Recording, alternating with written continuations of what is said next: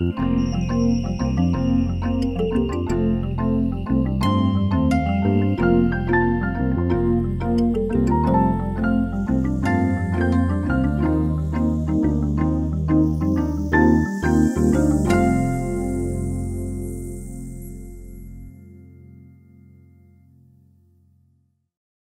everyone, welcome to today's LACNETS webinar, How to Ask for, Accept, and Get the Help You Need with Kim Hamer.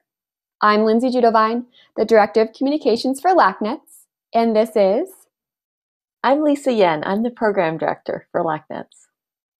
Before we get started today, I'd like to take a second to thank Rich at TVP Live for making today's webinar and high-quality production possible. You're the best, Rich. We will be having a live Q&A following Kim Hamer's presentation, so to submit any non-case specific questions for today's speaker, go to www.slido.com and enter event code LACNETS. Also, here are a few tech tips for today's webinar. For your audio, be sure that the volume is all the way up on your computer. Also, double check that the volume is unmuted on the webinar broadcast screen. For your video, you can enlarge the webinar broadcast screen by clicking the Expand Screen button in the bottom right corner. Also, the full webinar video will be posted on our LACNETS YouTube channel within the next few days. You can find that at bit.ly/LACNETS YouTube. Also, you can find 100+ net videos from our past meetings and conferences. Also, be sure you're following LACNETS on social media. We are on Facebook, Twitter, and Instagram with the handle @LACNETS. As a quick reminder, these webinars are done for educational purposes only and not substitute for medical advice. Please talk to your medical team if you have any questions or concerns about your individual care or treatment. We all have our own opinions, and these are our own opinions. They do not necessarily represent the opinions of LACNETS. And now, I'll pass it off to Lisa. Thank you, Lindsay. As you know, LACNETS stands for the Los Angeles Carcinoid Neuroendocrine Tumor Society. Our mission is to provide education, advocacy, and support for all people impacted by this rare disease that used to be known as carcinoid, an old term meaning cancer-like. The more accurate term is neuroendocrine tumor, or NET for short. You'll often hear us say neuroendocrine cancer since we understand NET is a type of cancer and not cancer-like or benign as previously thought. While you often see Lindsay and I leading the meetings and programs, we are led by a team which includes our interim administrator and board member, Kavya Velagapudi, and board member Donna Gavin, who is also the sister of LACNETS founder and executive director emeritus Giovanna Joyce Mbasi. Our newest board member is Mary Dunleavy, who is living and thriving with NET. I'm excited to introduce today's speaker, Kim Hamer. Kim is a professional speaker, writer, and mother of 3 beautiful children who sadly lost her husband to cancer. I heard Kim speak at the Cancer Support Community in West LA back in 2016, and her talk had a deep impact on me. She shares her experience with such warmth, vulnerability, and humor that I laughed and cried while learning so much from her insights. I felt like she was able to put into words some of the things I was feeling but didn't have the language for. She also puts organizing help and communication into a context that makes it easier to handle. Because she cares about showing others how easy, simple, and impactful acts of love are, Kim wrote this book, 100 Acts of Love, A Girlfriend's Guide to Loving Your Friend Through Cancer or Loss, and launched her website, 100actsoflove.com, with a mission to help people and companies to act with confidence when cancer strikes. I found her book to be hugely helpful and have a copy myself, which I purchased back in 2016. And I'm excited to share that LACNETS is offering a special gift to a limited number of participants, a complimentary copy of Kim's book for the first 50 people who watch today's webinar and complete the survey. You must have registered in advance for today's webinar in order to receive the link for the survey. After completing the survey, you will receive a special code that you can then go to Kim Hamer's website, 100actsoflove.com, to receive your free copy of Kim's book, 100 Acts of Love, that she will sign and mail to you. So now I'm thrilled to welcome today's speaker, Kim Hamer.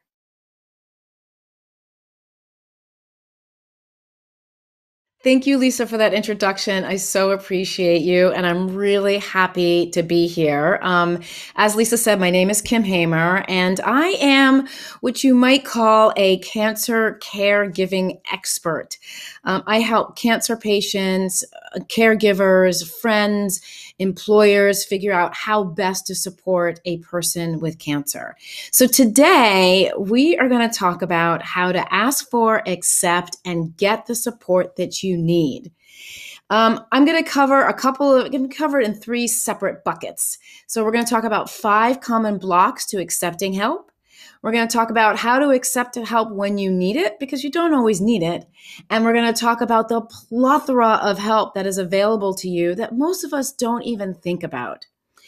But before I jump in, I kind of want to take a moment to talk about my personal experience, associated with cancer. And what I want to talk about is, when you're what I call a cancer muggle, someone who doesn't understand the cancer journey and all its complications, cancer really has like 3 main emotions. It has sadness, it has the pity factor, and like this sense of fierceness, like strength and courage and raw. And then you get into it and you realize that the journey is way more complicated, right?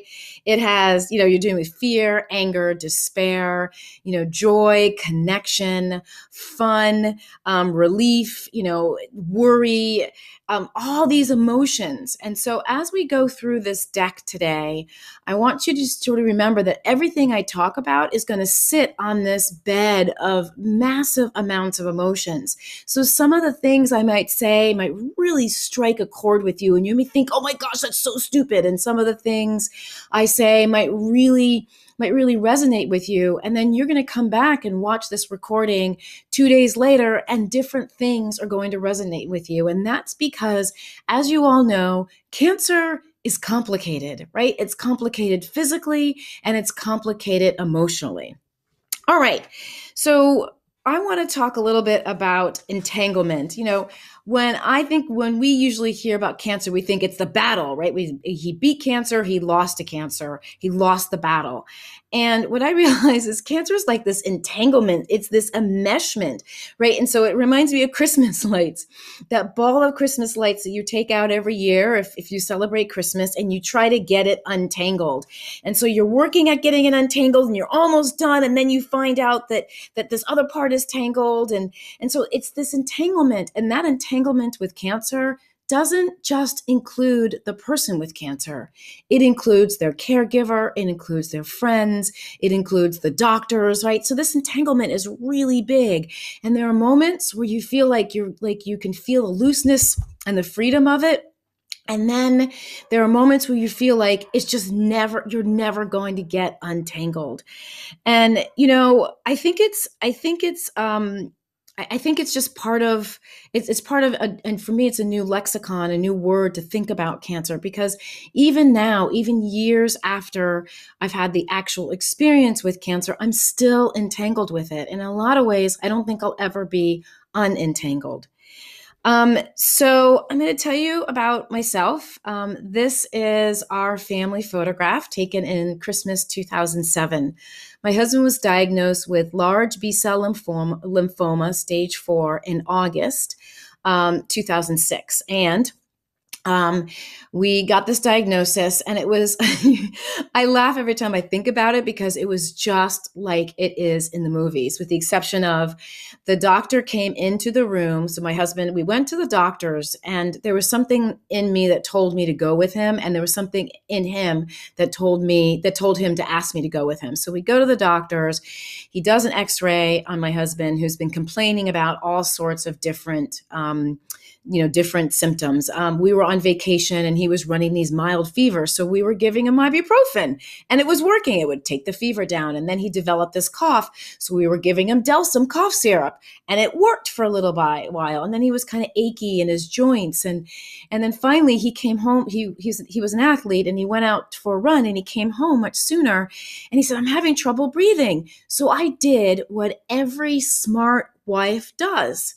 I said, here, take my asthma medicine, right? So we didn't even think to go to the doctor. Well, finally, it came down that we knew something else was going on. We went to the doctor. He does his exam, and he comes into the room. He leaves the room after the exam, and he comes back into the room, and he sits on one side of the table, the exam table, and he literally laces his fingers together and puts them in front of him. And then he looks directly at my husband and says, "I think you have cancer, and it looks like it's pretty serious." And the only reason he couldn't confirm is because they needed to do a biopsy.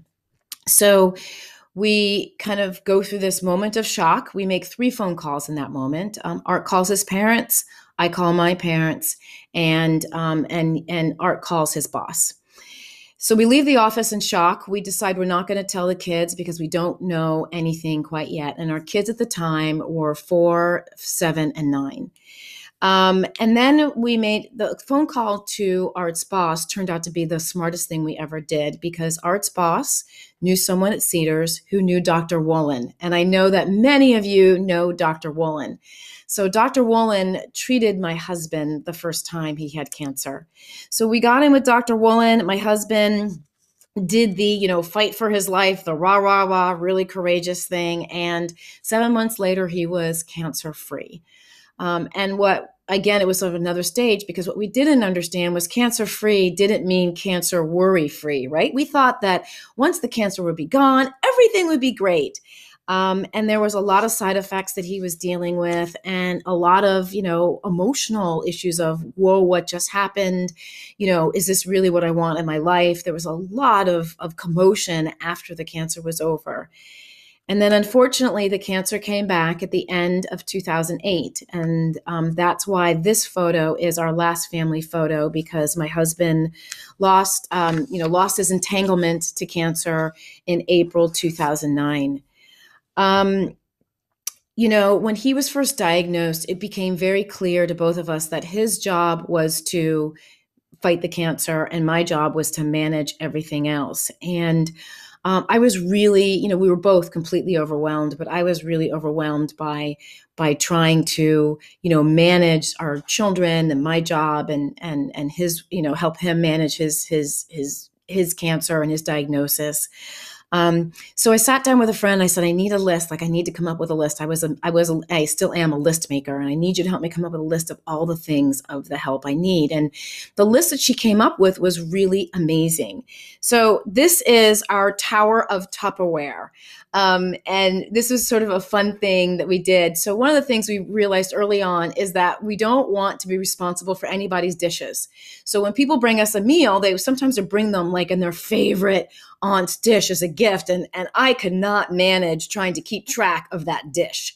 So we requested that people bring everything in non-returnable containers. And one day we stacked them all up. And just to give you a sense of how tall this was, my husband was 6'6" tall. And as you can see, it goes to the ceiling. The average ceilings at home is about 9 feet. And then on top of it, you can see the second row. So we're guessing there's about 14 feet worth of Tupperware in there. And this was just 3 months into his cancer entanglement. And there were so many things that people did, meals, obviously, and grocery shopping was very helpful, but giving rides back and forth to the cancer treatment center at Cedars-Sinai. We had a friend who used to drop off flowers at my doorstep every Friday from the farmer's market and leave honey sticks for the kids. We had handymen. I had several handymen come in the house and fix things and do things to help. I had a friend who called and left jokes on the answering machine, on the voicemail. And shoe shopping. One time my youngest son was out, how kids can outgrow their shoes, and he outgrew their shoes overnight. And I just couldn't get to the store, and I kept trying to get to the store. And finally my friend said, well, I'll go, just tell me what size. And so she went and bought him a whole bunch of shoes in a whole bunch of sizes, and she dropped them off and we found the pair that worked. So, the reason there are hundreds and hundreds and hundreds of things and ways that people can support you.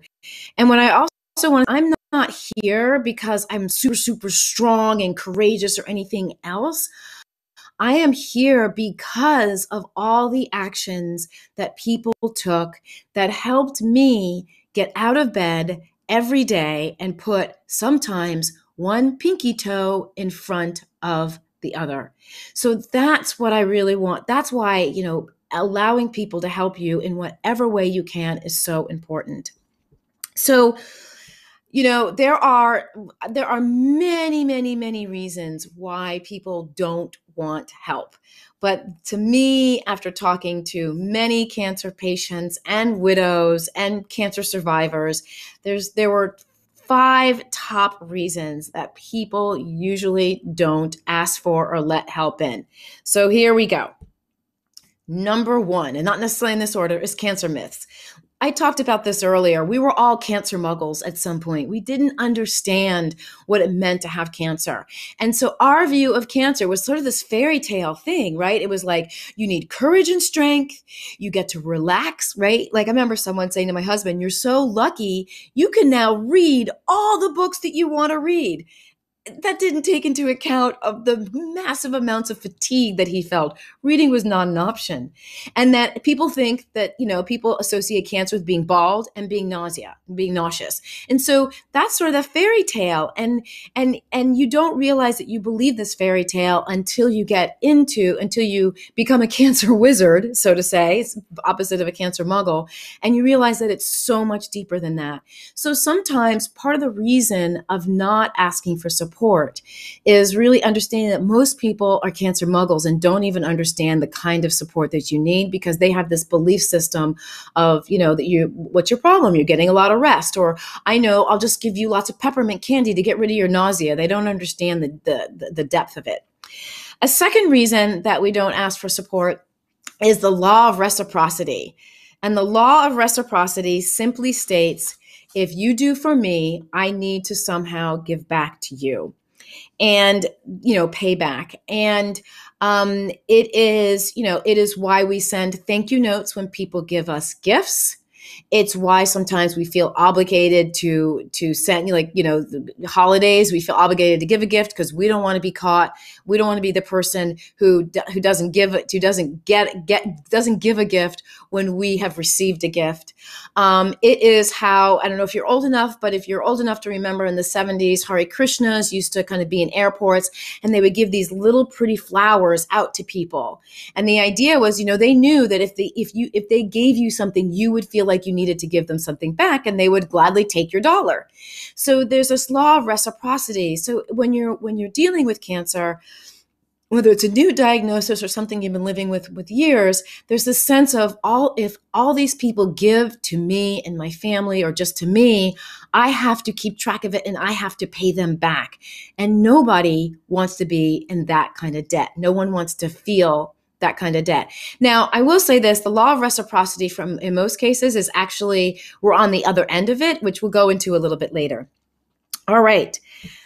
Likability factor. I love this. My goal in life is to be the person my dog thinks I am. Now, if you don't have a dog, you're kind of missing out a little bit. I grew up with dogs. We had dogs in our marriage. And the best thing about dogs is that you can leave the house and come back 5 minutes later, and they think that it is the best thing in the world. They're like, oh, you're back. I'm so excited. You're back. This is so great. You're back. You're back. You're back. I'm so happy to see you. Right. So there's this sense of a dog loves you so unconditionally. So there's an idea of this likability factor. It is often hard for us to accept the fact that we are likable people, because in our heads, we have kept a ledger of all the things that we have done wrong, right? There's that thing that you did 10 years ago. You know exactly what I'm talking about. Not your proudest moment. You never apologize for it. And you're really kind of hoping it will get erased from your memory at some point, right? So we have a list of things that we have done wrong in our lives. And those lists, especially when we need support, keep us from allowing people to share with us because we don't feel so likable. So how on earth can we allow someone to treat us like we're likable? The fourth reason is on and off needs. And this is particularly true for you guys, for the NET people, neuroendocrine tumor society people, because your symptoms come and go. Some of you have symptoms that have just been kind of consistent. Some of you have symptoms that last for 3 months. Maybe you have a surgery and all of a sudden the surgery gives you great relief and you feel normal again, or you feel like you're able to do things again. So it's a little embarrassing. It feels a little embarrassing to say, hey, yeah, that grocery shopping you've been doing for me every week for the past month, I don't need it anymore because I'm going to go out and go grocery shopping myself. And then to call them back 2 months later and say, oh yeah, that grocery shopping that you were doing for me like 3 months ago that I told you, 5 months ago that I told you I didn't need, well, now I need it again. So, in your condition, there's a lot of on off, and that can feel maybe embarrassing. It's you're going against, you're going against that cancer fairy tale of what cancer means, right? It for everyone else, it's like this long battle, and you either win or you lose, and that's sort of the end of it. And neuroendocrine tumors are not like that at all. So there's that piece that makes it hard to ask for help.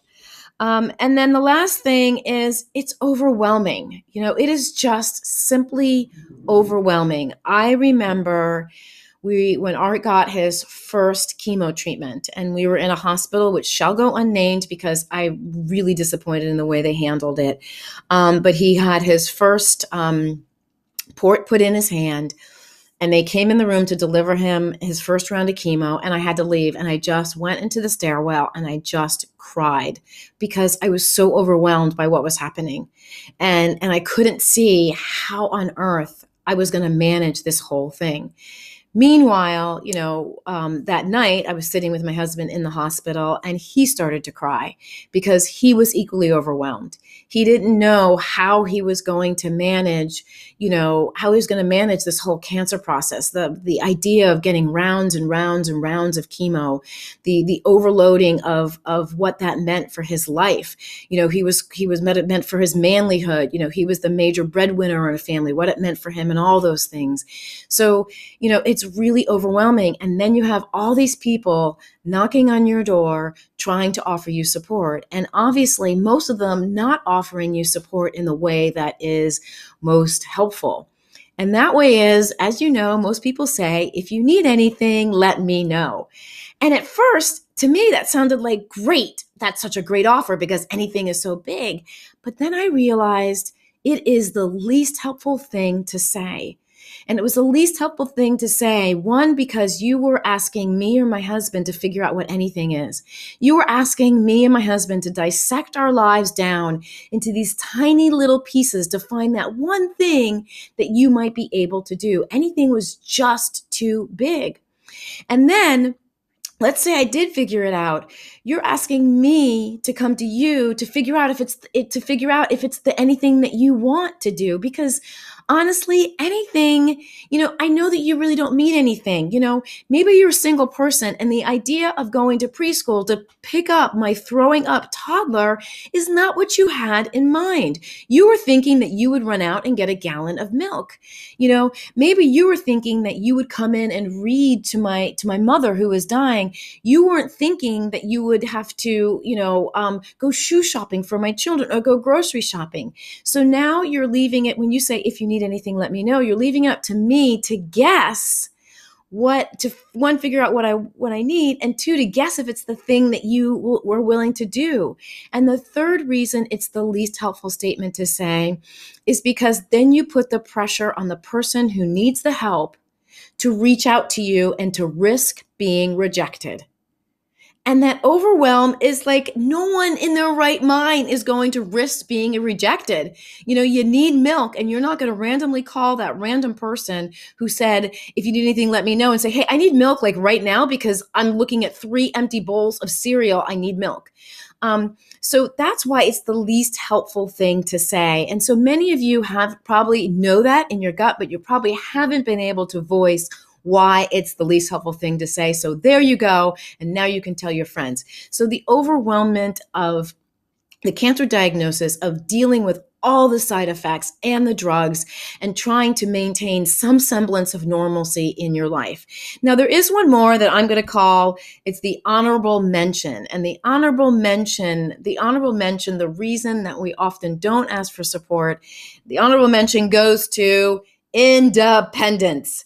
Because we believe in independence.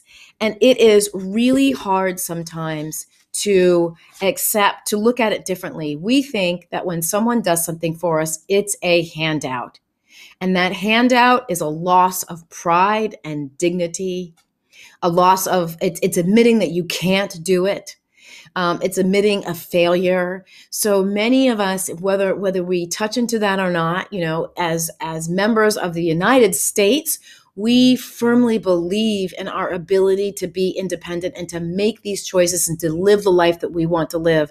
And we do not want handouts. We don't want someone to do something for us. We believe in earning the right to do the things that we do.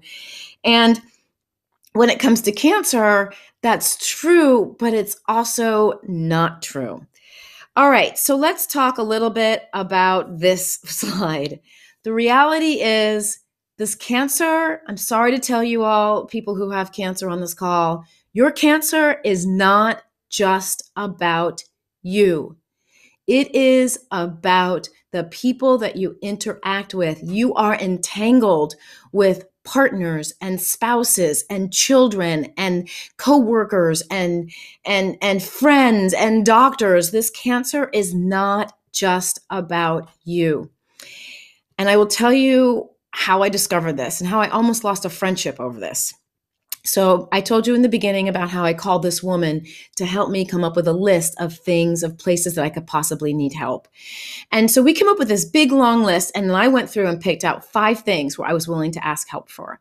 And she said, "Why are you not asking help for everything else?" And I said, "Because I got it. I'm fine." And she said, "Kim, you are being really, really selfish." And I was like, "My husband's got cancer.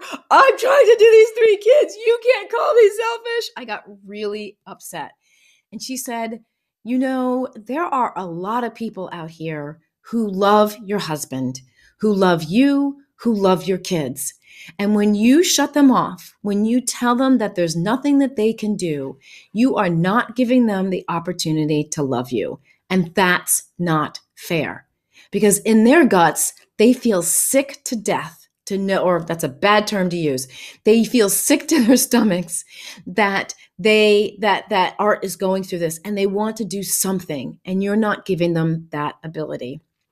And I was mad.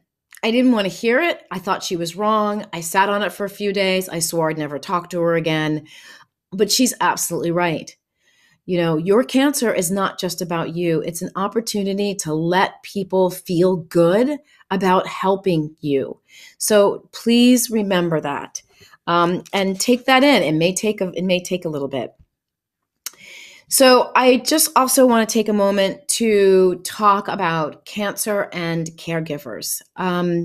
So I was a caregiver for my husband, and there were so many times I was trying so hard to manage everything so that he didn't have to worry, right? So I wouldn't tell him. I was trying hard not to show him the stress I was under. I was trying hard to, be supportive and not roll my eyes when he was complaining about being nauseous and we could just simply take the Zofran, but I was just trying really hard to be that calm wife. And he was trying really hard to not burden me, because he could see what it was I was trying to do and what it was I was trying to manage, and he could see the stress.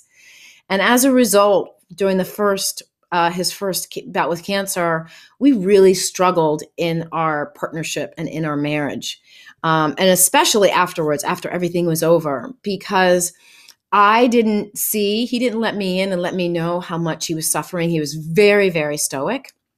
And as much as we like to think that we're hiding our emotions from somebody, our emotions leak out of us in little ways, right? They leak out of us in comments and snide comments. And so I was leaking throughout this whole time, and I wasn't able to say to him, "I'm just frustrated and I'm just tired." I wasn't able to get comfort from him. I didn't allow myself to get comfort from him. And had I allowed myself to do that, and had he, really talked to me honestly about where he was, it really would have made those first 7 months much easier on both of us. when he was sick the second time, that is exactly what we did. And, I was able, there were plenty of nights where I cried and he held me because it was just so hard. It was just so hard. And there were plenty of nights that he cried because he felt so bad about the pressure that he was putting on me. And he wanted to be better, and he wanted to, to be able to run with the kids again. I mean, so if you're in a relationship, and this actually goes for if you're a sister taking care of a sibling, if you're a parent taking care of a child, if you're a child taking care of a parent, this goes for the same thing. Having that communication is really, really important. And it's something that I really regret. I really regret not taking the time to do that the first time that Art had cancer.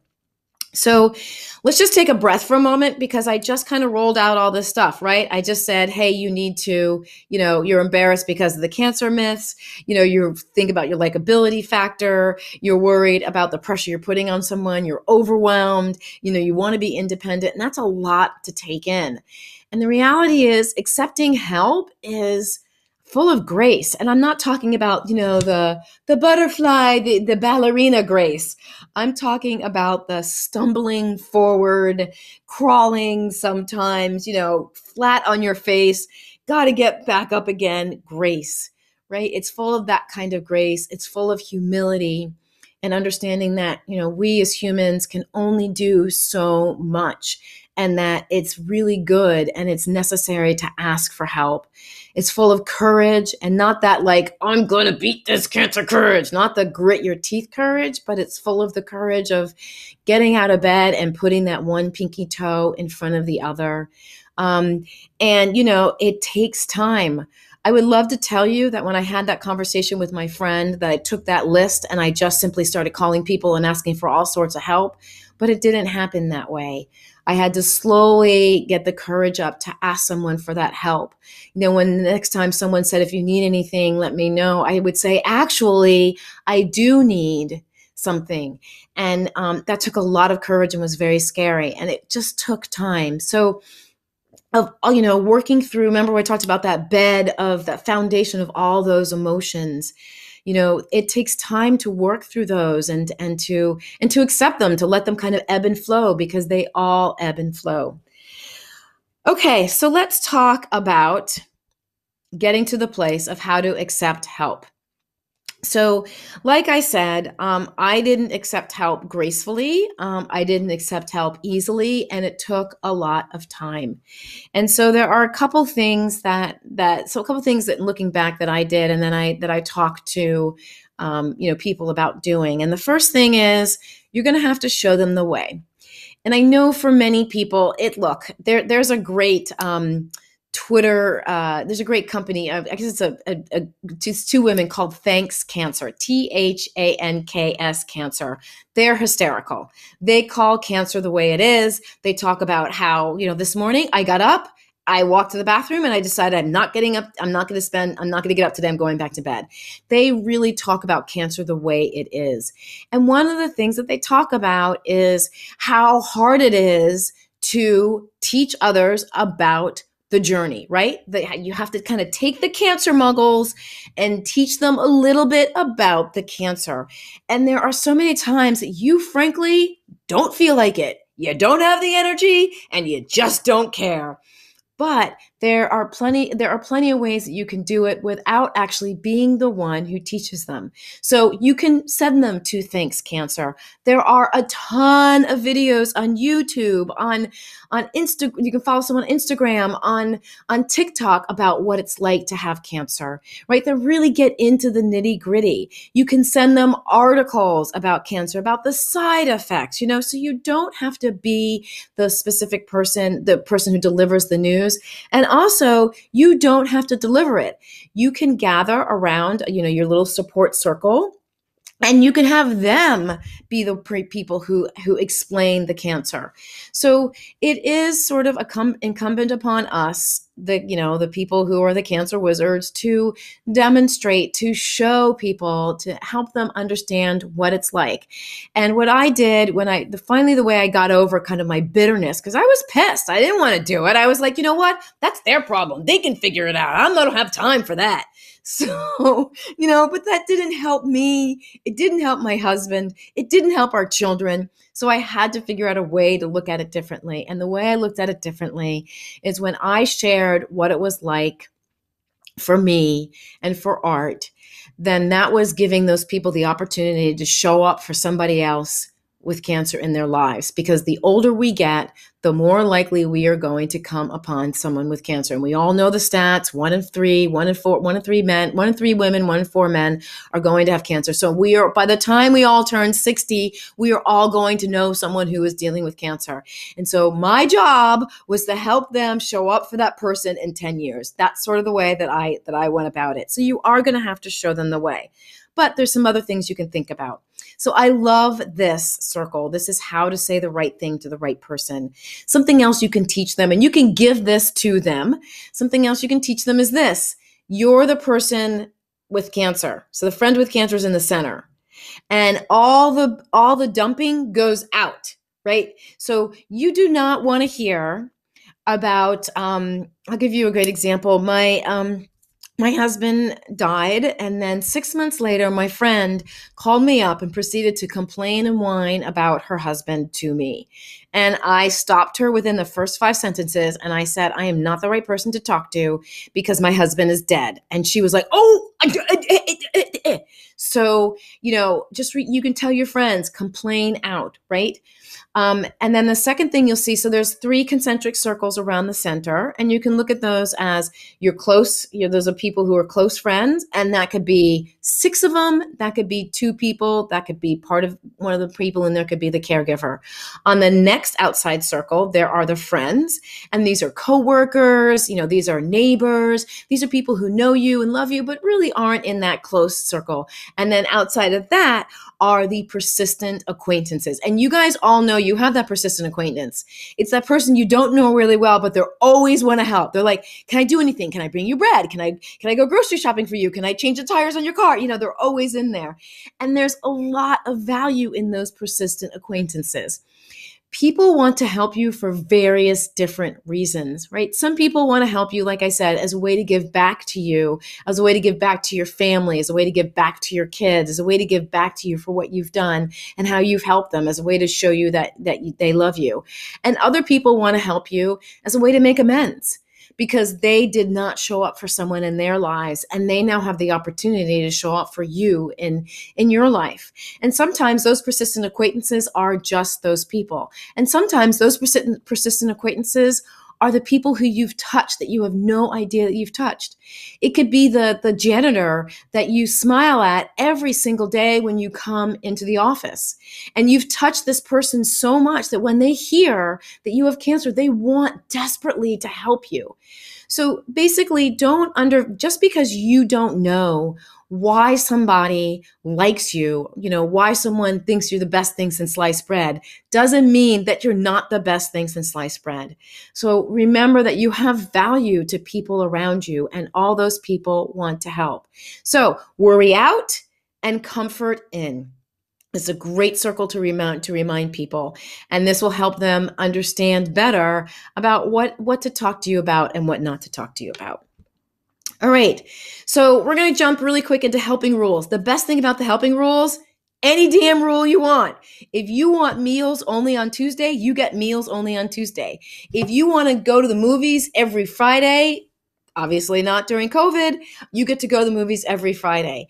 You get to change it whenever you want to whatever you want. It's kind of like being 4 years old and at a birthday party, your very own birthday party. You get to do whatever you want, and it's really exciting and fun.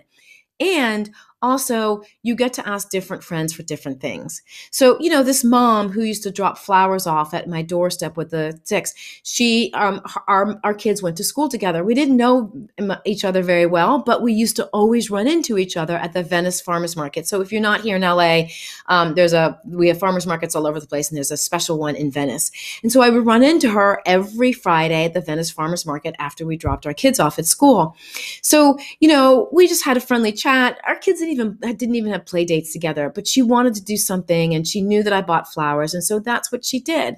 And so you can have different circles of friends do different things. And the thing is, you don't have to manage this yourself.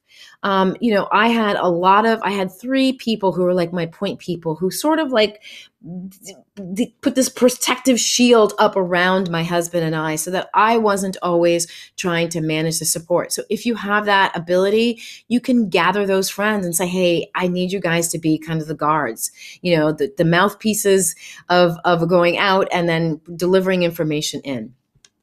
So there's a couple of different ways that you can help. Remember that friends are giving to you. Find your cheerleaders. Like, this is so important. There are people in my life who are useless. They are not good at doing anything. I can't depend upon them for a meal, a ride, even to return my phone calls. They're useless. But what they're really good at is calling up and going, "Go, Kim!" Like, I just want to let you know that I love you so much and you're the bomb. They're the cheerleaders. That's what they do. They're important to have in your life. There are friends. Remember, their friends are giving to you. Remember that you have control. You do not have to accept anybody's crazy. I was going to say ass. I don't think I can say ass. Okay. I don't know. You can just bleep that out if you need to. You don't have to accept everybody's crazy idea. You have control. And remember how it feels to give. And I want you all to go back to that moment. When you have a friend who's in crisis, what does it feel like when you want to help them, right? That feeling of being able to give, to make their day just a little bit better, just a little bit better. It feels so good and so powerful. And that's the gift that you get to give when you accept help. So, just sit on that for a moment. Just remember that feeling. And now you get to pass that on to somebody else. And that's what I want you to remember. And that's why it's so important that you remember that the cancer is not just about you. It's hard when you're in the middle of this thing where you're fighting for your life, literally fighting for your life. You get these kind of, these blinders on. You all know the stories. You see pictures of, the woman who's in labor and she asks something from her husband and she just says, just do it. She loses her mind. Well, when you're in labor, your body is fully focused on giving birth to a child, right? Your whole body, all your muscles, your brain, your body is shutting down and beating and working only to give birth to this child. And so anything that interrupts you from that moment is annoying as all get out. Cancer is the same. Art told me there were some days I just really annoyed him because I wanted to talk about whatever. And he was like, I cannot function right now. Like, I need to my whole body is focused on managing all this funky crap that is happening inside my body right now. And so it's in those moments, you can't widen your blinders. But in the moments of peace, in the moments where you're feeling half yourself again, in the moments of even sadness, you can open up your blinders and you can widen your, what are those called? The horses have them. I think they're blinders. You can widen your blinders and just remember that, there are people out there who really do want to help you. So now we're going to talk about a plethora of ideas and all the different ways that you can find to help have people support you. So I just want you to think back to your normal day. You just woke up, your eyes just opened, and what do you do next? Now, some of you are saying you put your feet on the floor, you grab a coffee, but even before you grab a cup of coffee, what we usually do is we go to the bathroom. Okay, so if you're in the bathroom, do you have toilet paper? Someone could be bringing you toilet paper. And after you use the bathroom, you wash your hands. Is there soap? Are you out of soap? Are you almost out of soap? And then you've washed your hands, but you need to make sure there's a clean towel. Are your towels clean? Okay, so you go on with your day and you need to put moisturizer on your face. Or, toothpaste. You're going to brush your teeth. Do you have toothpaste? Have you put moisturizer on your face? Do you need to put makeup on? Right? And then you're going to go and get dressed. Do you have clean clothes? Is your laundry done? Because if you don't, do you have laundry detergent to do the laundry so you can have the clean clothes and the towel? So you're going to go about your day, you're going to have breakfast. Is there breakfast food in the refrigerator even? Is there clean dishes? Did someone load the dishwasher for you last night and unload it? Do you have dishwashing soap? Right? So let's talk about more. You recycle. Did someone take the recycle out for you? Do you need the recycle taken out for you? Do you need to put something out on the curb so that they and call the garbage people so they can take it away? Do you need a mop to clean your kitchen floor? Do you need batteries? Because sometimes, that fire alarm thing starts going off and chirping away and you realize you need batteries and you're out of batteries. And then there's the gift for others because you remember that it's Janie's birthday and you have to get her a gift. And then you think, oh my gosh, there's some bills I have to pay. I have to remember to put some of them on auto pay and I haven't done that. So I got to make sure I write some checks for that. And then there's garbage bags because if you take the recycle out, you're going to need to put a new bin in the recycle or take the garbage out. And then of course you have to think about gas because you're going to go in the car because you need to get gas. And then you're thinking, oh my gosh, did I get an oil change recently? And then you realize you probably need to get your windshield wipers changed, but maybe not, but maybe you need to think about it because maybe it's going to happen. And then you realize you need to go to the Staples to get a notebook to write down all these things that you need to do. So if you can walk through your day, you can see all the different ways that people can support you. I wrote a book, which I'll mention at the end, but one of my favorite tips in the book is stock her bathroom. Right? So be the person as a caregiver or someone else who's watching this, you can be the person to make sure that they always have toothpaste and toilet paper and paper towels and soap and makeup. Like you could be that person.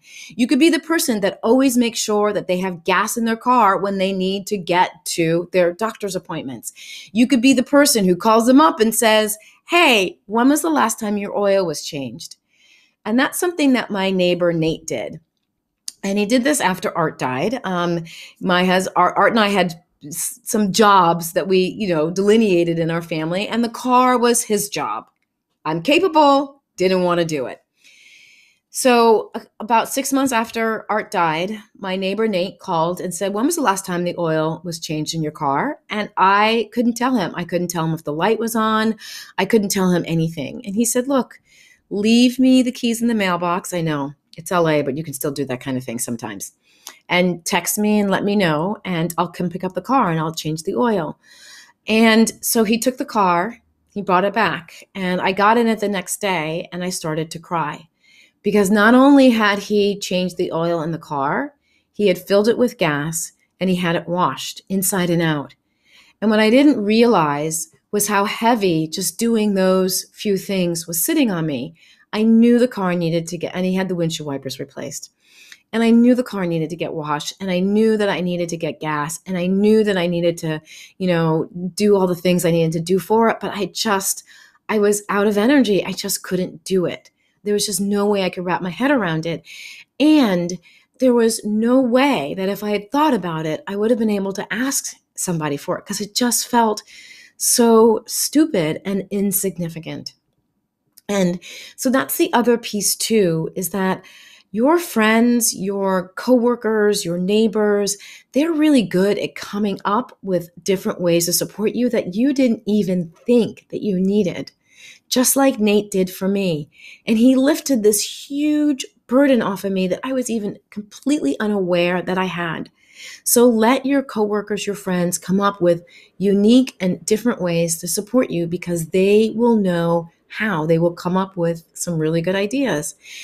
And keep the ones who've read about that internet solution to cancer away from you because we know that they're out there, but you can keep them at a distance. So as you can see, there's so many different ways that people can help you. I mean, printing for a printing paper, do you need a new computer? What's wearing out in your house? I had to have a light replaced, in the kids room, and Art was too sick to do it, and I wasn't going to mess with electricity. So a friend of mine suggested a handyman. Actually, she suggested the handyman before I had the idea, before I even remembered that I needed to have the light replaced. So there are so many different small little ways. And the small little ways are the ones that really mattered. They're the ones that mattered the most. The big things were important, but the ones that mattered the most. There's pharmacy up there. Okay. So, look at this. I forgot all the other ones I added. Pharmacy, lawyer, windshield wipers. What else? Shoes, as I mentioned, shoes about my children. So there are a lot of different ways. Your friends, they want to push you. They want to help you get up that hill. And that's where the grace and the ability comes in and says, yes, yes, yes. And that community you build will last for the rest of your life. I am still calling people 11 years after my husband died and telling them thank you. Because there was times I just didn't remember what they'd done. I was in such a state that I didn't remember what they had done for us when my husband was alive and after he died. So I'm still calling and saying thank you. So remember that, it's just really sweet. It's a really good feeling to know that someone did that one small thing that really made a difference, that helped me and the kids and Art manage through a really difficult time in our lives. So we went through 5 common blocks to accepting help. I talked to you about how to accept help and how it's really, it's a mental game of accepting help. And then we talked about the plethora of help that is available to you. And of course, there's other support available to you at all. I believe very much in cancer support groups because there's nothing like being in a room with people who get it, right? You don't have to explain things to them because they fully on get it. Financial support, and make sure that you reach out to LACNETS and use the support that they have available. Okay, so now we're going to talk about kids, cancer, and death. I do want to give a trigger warning in here. The last photograph may be a little bit disturbing, so I will pause before I get there and give you an opportunity to turn away from the screen or to ignore this piece of it. So this is, my husband died and our children were 12, 9, and 7. And actually Art died 2 weeks or 3 weeks after my youngest son, who was here, turned 7. And so one thing that we believed in was telling the kids what was going on. And so when Art was first diagnosed with cancer, as you remember, I don't know if you remember, but in the beginning I said we didn't tell them right away. We wanted to make sure we got a diagnosis. And we told them on a Monday when we were pretty sure we knew what it was, although we weren't 100% sure. And so we sat them down in the room and Art and I discussed it. And he said he wanted to be to tell them. And so my oldest, who was 9, he took this big chair that we had and he turned it around backwards. So he's, leaning up against the back of the chair. And I'm sitting next to my husband, and our then, at that point, he was 4 when we first told him. A 4-year-old was sitting between us, and my daughter, who was 6, was on the other side of Art. And Art starts to talk, and he says, I have cancer, and he starts to cry. And immediately, all 3 kids start to cry. I start to cry, and we're all crying. And then suddenly, my oldest, he stops crying. His eyes get really big, and he gets that kind of questioning look in his face. And he goes, "But what's cancer?" And looking back now, it was one of those moments where like, oh, parents, snafu. Because as a parent, we assume that kids have all this information when they don't. Our children had never met anybody with cancer. No one close to them had had cancer. Obviously, they had never heard us talk about somebody with cancer. They had no idea what cancer was about. And every specialist will tell you, when you talk about sex with your children, you're supposed to do it at the age-appropriate behavior, but no one tells you exactly what age is appropriate for what. And they definitely don't tell you if it's a topic that's come up before. So we had to backpedal and we had to tell them what cancer was. We didn't mention at the time that he could die. And so when he got cancer the second time, it was no big deal for the kids because the kids figured, well, he had cancer once, he'll beat it and he got better. So he'll get cancer again and he'll get better. Do I regret not mentioning that he could die to them? No, I don't, because I think it was really important that they had that innocence. And the other thing too is children very young don't quite understand death and the permanence of death. So that they can and will ask, is he still dead? When is he coming back? Things like that. So we just decided that I don't even know if it was a conscious decision. We didn't mention it. So my husband's cancer was getting worse and worse, and we were trying to get him to a point where he could do something called a stem cell transplant. This would be one from a donor. And so I took him to the cancer treatment center on a Friday, and I got a call from him on Friday at 5, and he said, they want to keep me because I'm running a fever. And, when you're dealing with chemo, your immune system is pretty much shot. So I said, okay. And then Saturday came around. We talked a little bit on Friday night, and he didn't sound great, but he sounded okay. Saturday came around, and I was just too tired. I just could not make another, 45-minute round or another hour and a half drive up to Cedars and back. So I called one of his friends. I said, can you please go up and visit him today? And he went. And he came back and he said to me, I don't know, something's not right. He seemed really confused. And he had, this friend had bought me back a pair of Art's boxers because he had soiled himself.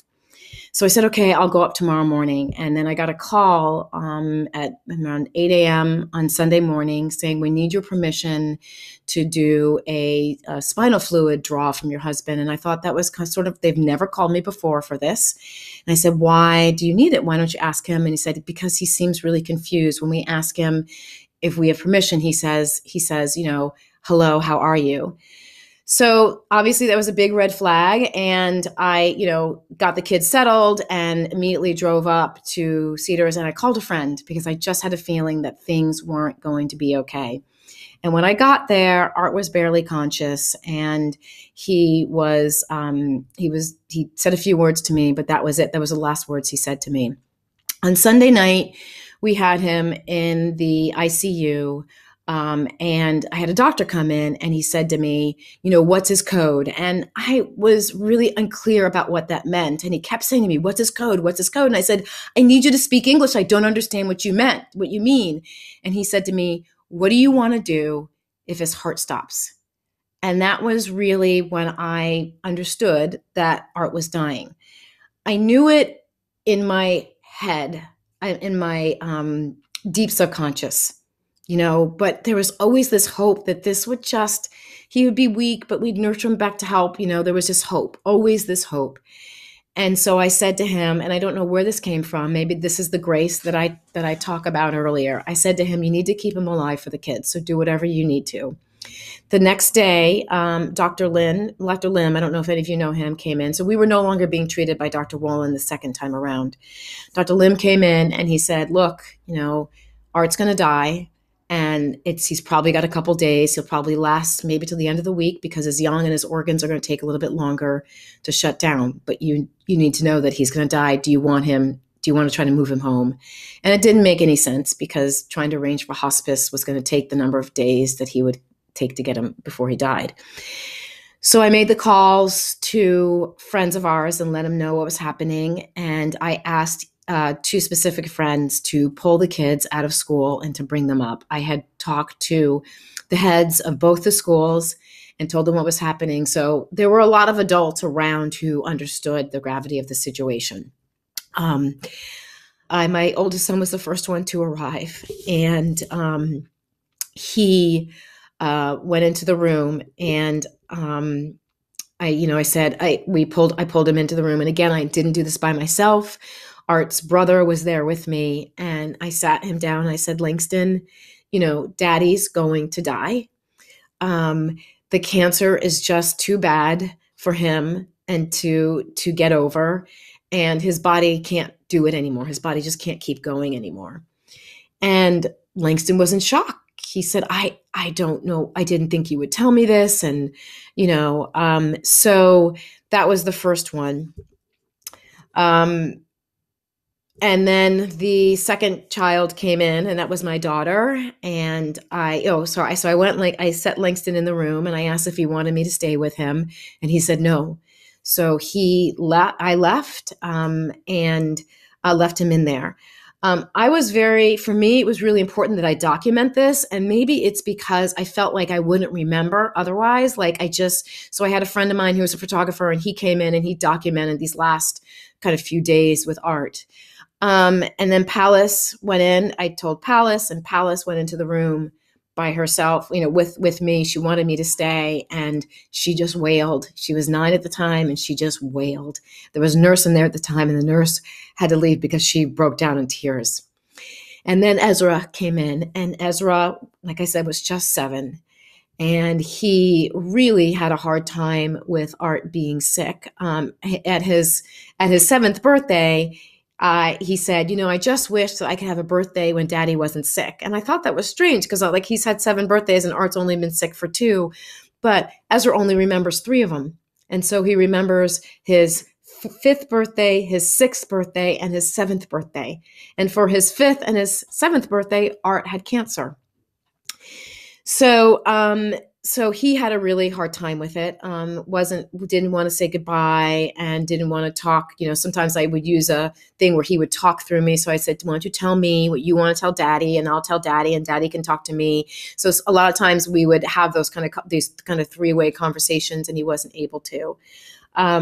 But I am really glad that I gave my kids the opportunity to say goodbye. I'm really glad that I gave my kids the opportunity to grieve in their own way. So back to the photos really quick. This is a picture of Ezra with Art's clothes on. As I said, Art was 6'6", and it was around July that I had decided that I was willing to take some of Art's clothes out of the closet. I was not willing to get rid of them, but I was willing to take them out. And the reason I was willing to take them out is because they stopped smelling like him. I used to get into his closet and sit in there because it just smelled like him and it was comforting. So this is Ezra. This is a great shot of Palace, who used to spend a ton of time in our room talking to Art and telling him stories. And that's her black stuffed lab, and that's Art listening to one of the stories. And this next photograph is the one that might be triggering to some people, because this is the photograph of Langston in bed, with Art, while Art was, a few days before Art died. So please turn away from the screen if you would like not to see it. So this is the picture of Langston saying goodbye to Art. So it is, death is out there. It's coming for all of us. No one gets out alive, as the saying goes. But those sayings are all fine and dandy. When you are facing it, when you are looking at it, it is overwhelming and terrifying and uncomfortable and sad. And as a mom, the hardest thing I've ever done and ever had to accept is my complete and total powerlessness in being able to protect my children. So if you are a mom out there who is dealing with, LACNETS and looking at, either your demise or your husband's or your partner's or something, just know that it's extremely painful. I would love to say that there's this beautiful rainbow on the other side, and there are some really good things, but even today, it is still really painful to me that the one thing I couldn't do as a mother was bring their father back. That was the one thing I couldn't do. And it still pains me today to know what they missed out on by not having him around as their dad. I will say this, though. The thing that really makes a big difference is you matter a great deal to a lot of people. Whether you're the one with the cancer, you're the caregiver, you're the friend who wants to support, you matter a great deal. And it's really important that you, or at least I feel it's really important that you let people love you. They want to love you. They want to care for you. They want to do right by you. They want to make amends to you. They want to show you what you mean to them. And even when you feel like you don't have meaning in your life, that you haven't done good things, letting people in will show you that you have done good things and that there is meaning in your life. Another quick word about the kids is that, oftentimes kids feel the same way about helping someone with cancer as adults feel. They feel powerless. They feel like they want to do something to make the parent feel better. So if you can find someone who can help them, you can help a child cook a meal, you can help them do a play, you can help them do a drawing. When Art was sick the second time, the thing that really bugged Ezra the most the first time was that Art went bald, and he seemed to have gone bald overnight to Ezra. But really, we just shaved his head, and Ezra wasn't part of it, so he didn't understand. So the second time I said, Ezra, do you want to help me shave Art's head, Daddy's head? And he was all over it. He loved it. He helped me cut it, and he read the buzzer over it. And so for him, that was his way of helping Art. It was his way of also managing the fear that he had the first time around. So just remember, the kids are out there too, and they want to help. Teenagers want to share their favorite videos and their favorite TikTok videos and YouTube channels. 9-year-olds want to write poems and send cards, and 4-year-olds want to do drawings. So the kids really want to support somebody with cancer. And it's up to us adults to help them figure out the best ways to do it. Back to the you matter part. You matter. You're so, so, so important. You are here on this earth. And so you're important. It's good that you're here. And so please allow people to help you, whether you're the person with cancer or whether you're the caregiver to the person with cancer. And if you're the friend or family or coworker who wants to support someone with cancer, keep asking, keep offering specific help, and offer more than once.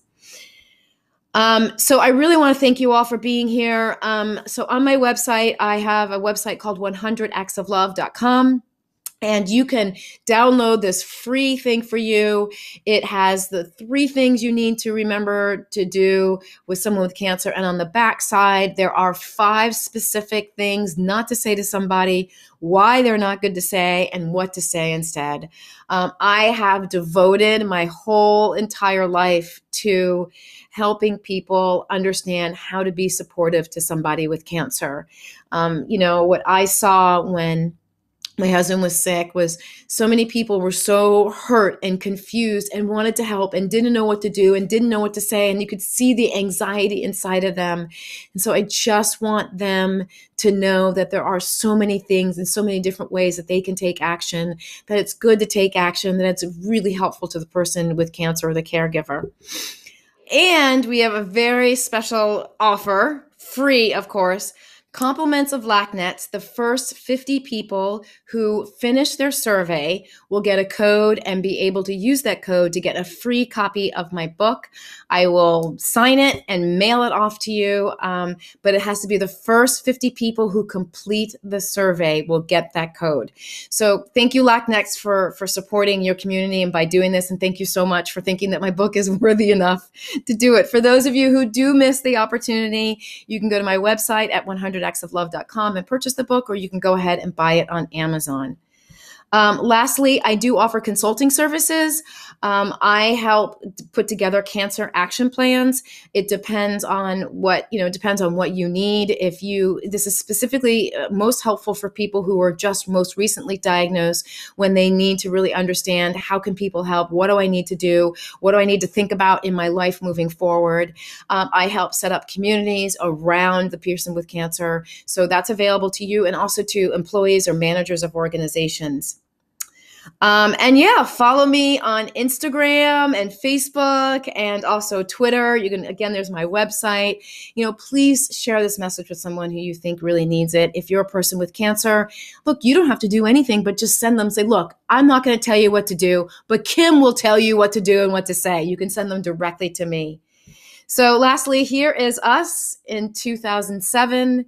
Our Christmas photo in 2007, and this is us in 2019, Christmas last year.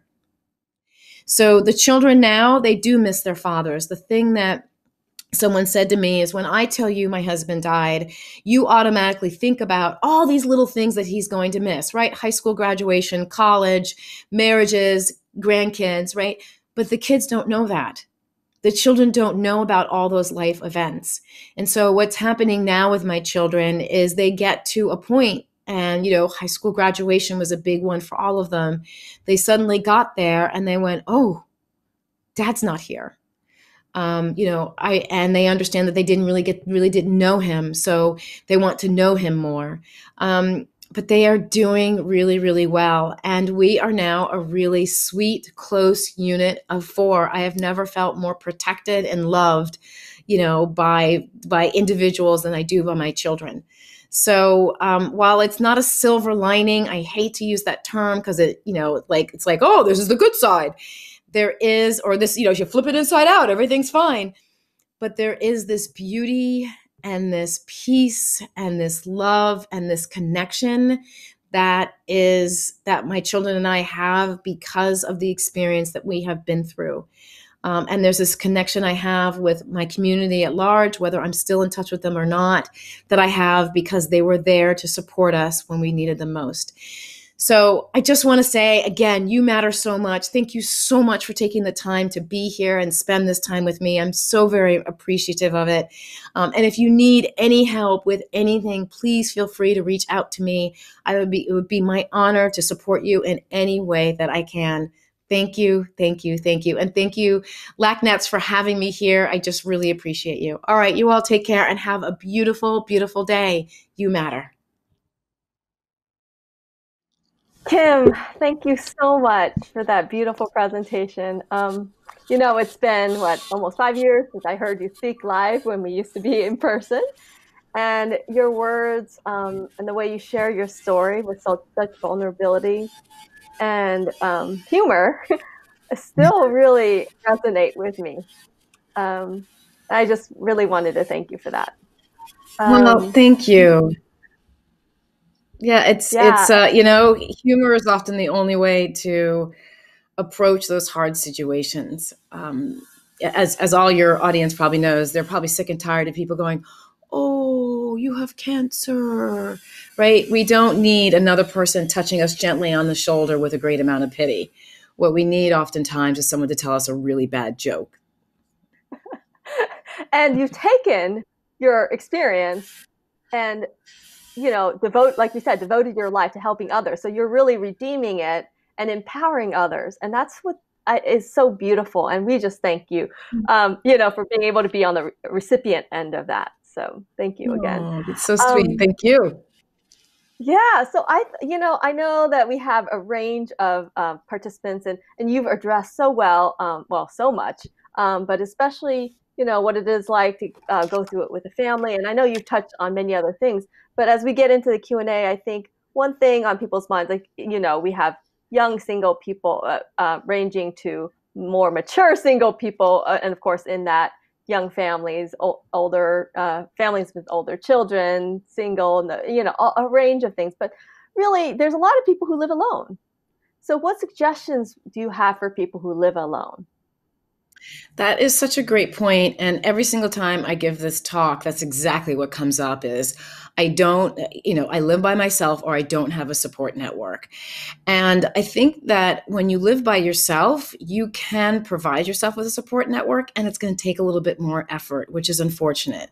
I had a conversation 3 weeks ago with a woman who was 26 and was just diagnosed with cancer. And she was complaining that her friends just don't get it. And that's sort of that piece where I talked about you are going to have to sort of show them the way sometimes.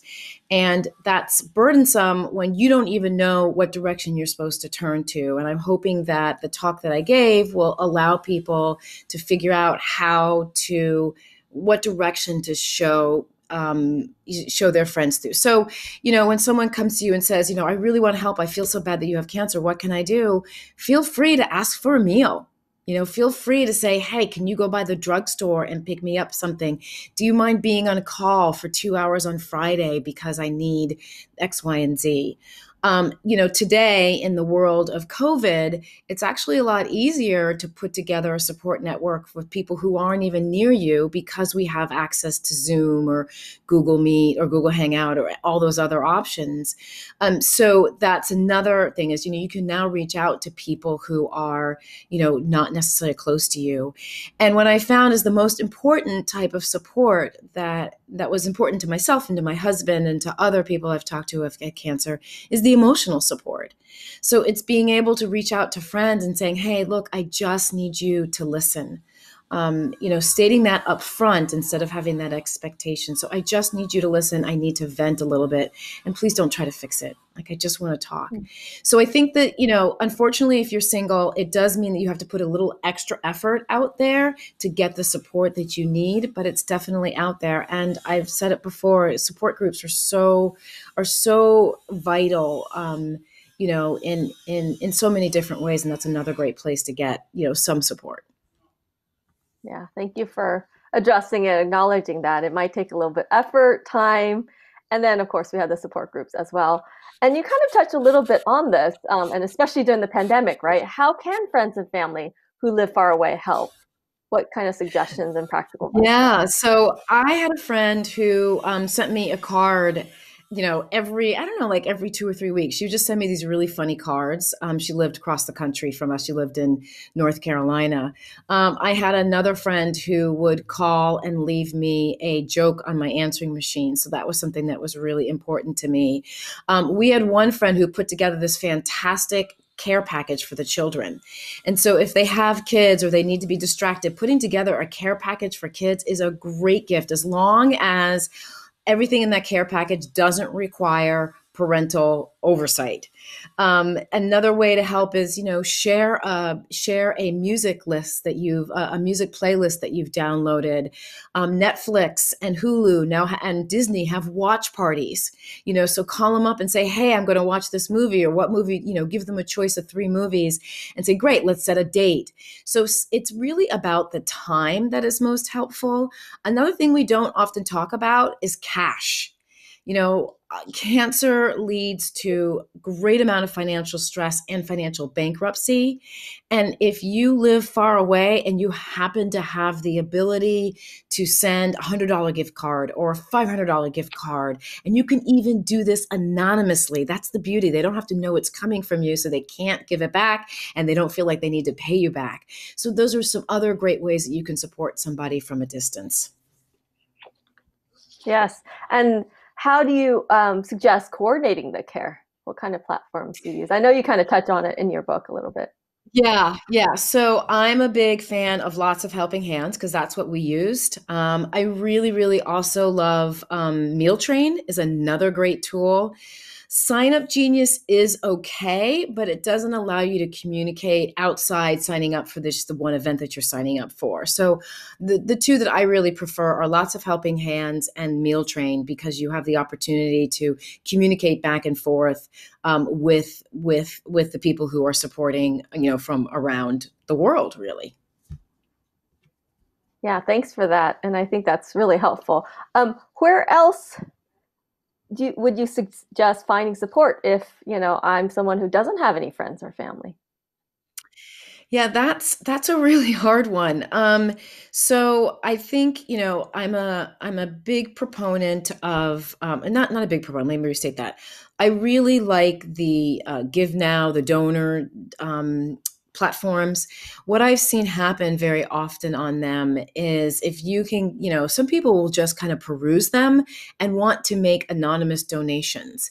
So that's something that you can do. And I know it sounds really kind of odd because you're saying, you want to raise $5,000 to take care of your most recent chemo treatment or to pay for rent for the next couple of months or, for whatever reason. And then you put it out there and, you might raise $20, you might raise 1,000, but in a lot of situations, there are donors who love to give anonymously and will do that in those situations. And the nice thing about it is twofold. One is because it allows you to get that support. But the other thing is that it feels really good because you don't feel so alone. Um, and I think the other thing is to share your diagnosis with people. A lot of people don't want to share their diagnosis because they don't want that, oh, would, the pity thing.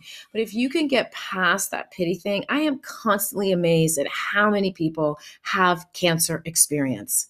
Like there, I cannot open my mouth in a room of 5 people and share my story. And there is at least one person who says, my sister had cancer, my dad died from cancer, my neighbor had cancer. So those are also, people who you can talk to. So share your cancer diagnosis with people at work, with your neighbors. They all want to help you at some level. And that's a great opportunity to let them do that for you. Would you mind clarifying what those Give Now platforms are for those who might not be aware? Sure. You know what? I'm thinking of, and I don't know the name, I don't know the names off the top of my head, but it's like, I know someone out there is probably in chat right now going, it's da da da da. It's like donate. I'm going to butcher it, so I can't think of specifically, but it's very much like a Kickstarter campaign, but it's for giving specifically to people who need financial support individually. Great. I think that's helpful. And I think, you kind of touched on that, right? That not wanting to share about this. So what if, I'm someone who feels foolish or uncomfortable asking for help? What would help get over that? Um, that's a really good question. I think what helps get over it is to understand that you have to have this belief and get to a place with that belief where you're not alone. I think one of the biggest issues is that we think that our experience is only our experience and that no one in the world understands exactly how we feel. And that's a fallacy we tell ourselves that allows us to remain isolated. It's like I said, if you told your neighbor that you had cancer, your neighbor is probably, if your neighbor is 40 years old or older, is probably going to go, "Oh, my dad had cancer, my sister had cancer, my neighbor, someone at work had cancer." Like they're going to have some type of cancer story. And it takes a great amount of bravery, which is hard to come by when you're looking at a diagnosis like, the like what you guys have, and you're looking at this sort of big picture. It feels really isolating, but you know, people, especially now, people really want to help and love and support other people. They're thirsty for it. And so if you can think about it that way, you're giving someone an opportunity to show that they care, to feel like they're human. I think it's Maya Angelou who says the giver benefits from the gift, from giving. Like Mhm. when you're the giver, you're giving. When you let someone give to you, you're actually doing a mitzvah in a way. You're doing them a favor by allowing them to to support someone and to get back in touch with that humanity, that they can make a difference in somebody's life, because that's what we're really all thirsty for right now. Hmm. Yeah, really good point. I'm so glad that you shared that and that your own experience of still being in touch with some of these people 11 years later.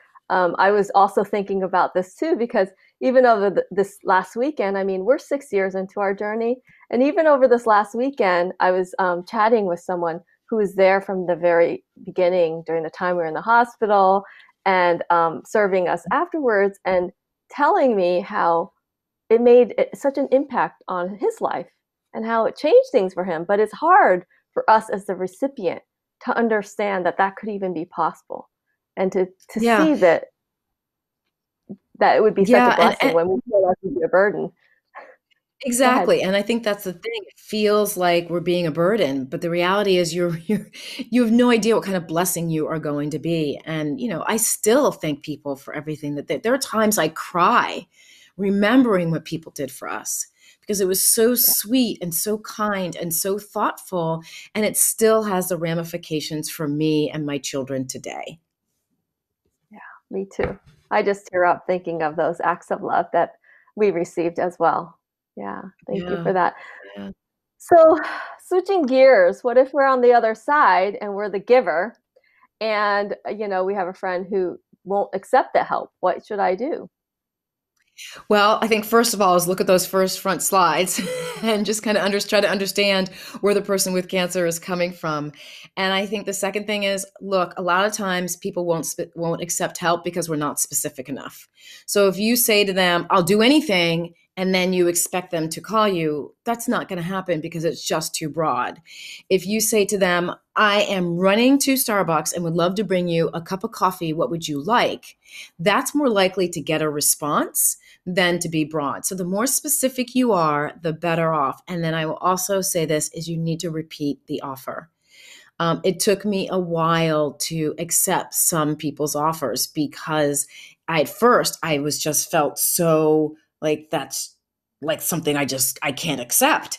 But if they offer again, I also know that they're serious. I knew that they were serious and they offer a third time. Now, obviously, you don't want to call them every week and be like, still here, willing to do that thing for you. I gotcha. You don't want to call them every week, but offer 3 or 4 times and then let it go. And if you run into them, have a conversation. And then at the end of them, you can drop in, still happy to go grocery shopping for you one day. Another thing I often suggest is to offer in the moment. So, one of my favorite tips in the whole wide world is when you're going to the grocery store, call the person with cancer and say, "I am in the grocery store right now. Open your cabinet and tell me what 5 things are you almost out of. I will drop them at your door." So that's like it's a simple, easy thing to do. The person doesn't feel so much like you're burdening them. It's 5 things. You're not requiring a grocery list and with specific with specific items on it. So if you can offer something in the moment, that can usually actually open the door to being more helpful to them down the road. Thank you for that. I mean, that's very specific and helpful. I know that that was the case for us, both in the beginning and during some of the crisis moments, and even during the pandemic. We have a couple people who say to us, "I'm going to Trader Joe's or Costco, tonight or tomorrow," and they give us a time frame. So let Yeah, me know if you need any or what you need from there, and I'll drop it off.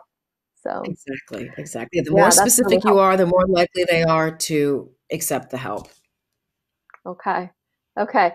And I know you mentioned some of the things we shouldn't say, like the very common, if there's anything I can do for you. So, what Right. other phrases should I try to avoid saying? Well, I kind of put them in 3 different buckets. So the first bucket is the help me help you, which is the if you need anything, let me know. So I'm asking you to let you help me help you by telling me what you need, right? So the second bucket I have is the bright side, and that is the at least. Well, at least it's not blank cancer, at least you could live for another 18 years. They're the bright side people. And the word at least is actually diminishes the experience of the person who's dealing with the crisis. So when I say, well, at least you'll look good bald, at least you'll lose weight, it completely puts under the rug all the intense emotions that occur. It puts under the rug the fear and the anxiety that I feel as a person with cancer. It just brushes all that aside, and so that doesn't feel very good.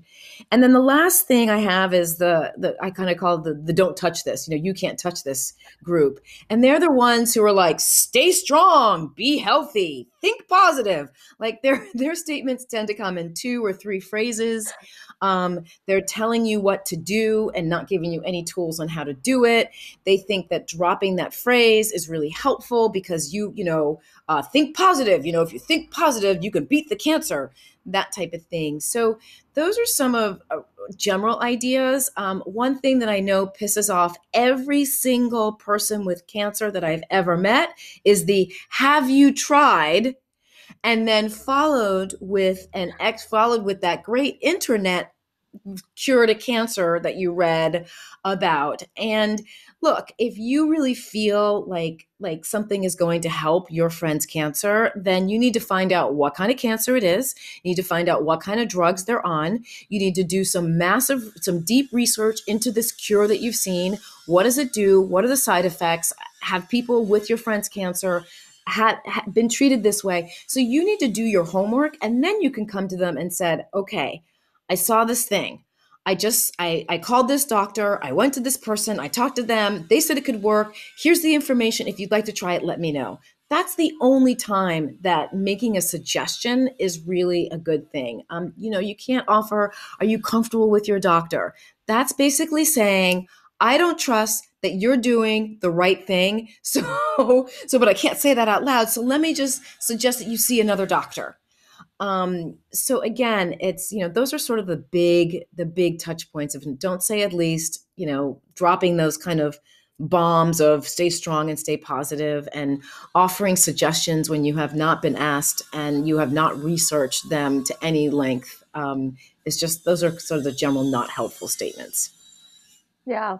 I think I was laughing really hard trying to hold back a little bit because I think we all really resonate with that, especially in the NET community, right? And it's the at least comes up even from our physicians or well-meaning people, or Yes. even from each other, because NET tends to be slow growing. So, those with NET of the pancreas might be told, well, at least you don't have the other type of pancreatic cancer. I think everyone has been told that. So we hear Right. all those things over and over. And because we hear it, we may tend to perpetuate those things, right? At least the be hopefuls and the cancer cure things. So stopping that cycle of those things Yeah. that are not so helpful.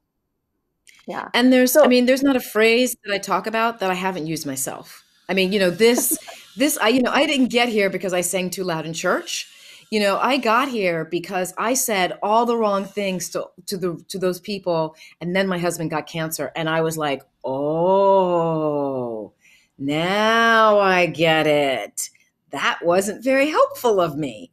So, we all do this, and at least feels really good because we want someone to feel better. We are, the hardest thing about cancer and the hardest thing about telling people with cancer is that we have to get comfortable with the feelings that come up with it.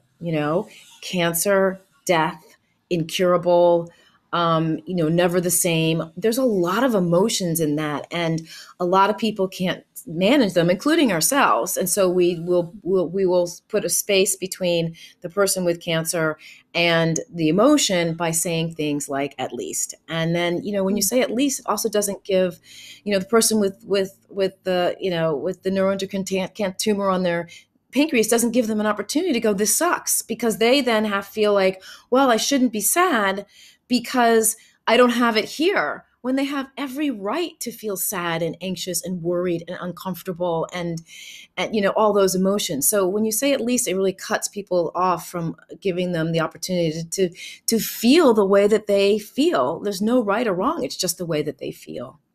yeah, it certainly is coming from a place of caring, and almost like a way to, tell ourselves as a friend or family member or acquaintance, that, oh, at least it's not this, to try to make myself feel better. And that goes back to one of your earlier slides, right? It's not about Yeah. me, it's about that Right. person.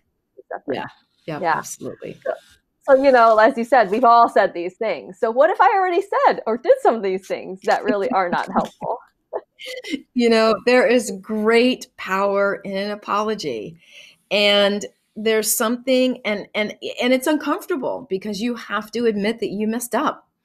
But what I have found is I have done this myself, and I have said, that thing I said, well, that was really not cool. Here is where I was at. I'm so sorry. I love you. I care about you. And I really want to be here for you. Please forgive me. And that's a phrase that is sometimes very hard to utter because it leaves the forgiveness with the person who you have wronged. But it's also a really powerful phrase. And chances are the person with cancer is probably going to go, oh, no big deal. Don't worry about it. I don't even remember it. Even if they do remember it, they're going to let you off the hook. But it really clears the air between you and the person that you've said the wrong thing to, because it shows that you were thoughtful. It shows that you took some time to kind of go, wait a minute, that wasn't a great thing to say. And it shows that you have the courage, like, you care about them so much that you're willing to take the courage to admit that you were wrong and to say that you're sorry and to maybe ask for forgiveness. So it's actually the apology itself is not where all the power lies. The apology, it's the action of the apology that really speaks volumes to your friend, family member, coworker, employee, whoever with cancer, because it just basically says, I'm thinking about you and I'm thinking about your situation and I understand it a little bit better. So it's a really powerful thing to do. And there's no time limit. You can apologize. You can apologize 2 years later if you want. But in between those 2 years, you might still feel really uncomfortable. So I always say apologize as soon as you realize that you've said something wrong, because you want to clear that air, because you want to be able to show up for them and be as helpful as you possibly can. And when you feel bad about something that you've done, sometimes you end up over helping because there's that guilt there that you're trying to get over. So you end up overcommitting to things that you really have you can't grocery shop for 4 weeks in a row. You can't. And so you volunteer to do this because you're feeling from this place of guilt because you said the wrong thing. It doesn't feel very good. And all of a sudden you now have to do this for 4 weeks in a row and you don't want to do it. So cleaning your soul is something that's really important, to have a clean relationship with someone who's in crisis or who has cancer. Thank you for that. And, perhaps even an opportunity for deeper connection and, Absolutely. ability to care for them even better. Okay. Yeah. And I Yeah, think we'll end absolutely. with this last question, right? I mean, we talked about the things not to say and how to apologize. So what are some helpful things that we could use? I mean, one of the best phrases was someone just stared at me and started to cry and said, I don't know what to say. That was really powerful to me because it showed the level of the depth of the news that they had, and that didn't know what to say. That it left them speechless, just as Art's diagnosis left us speechless. So that's a really powerful thing to say. You can absolutely say, I'm sorry. Some people will say it's not your fault. And you can say, yeah, but I'm just sorry you're having this experience.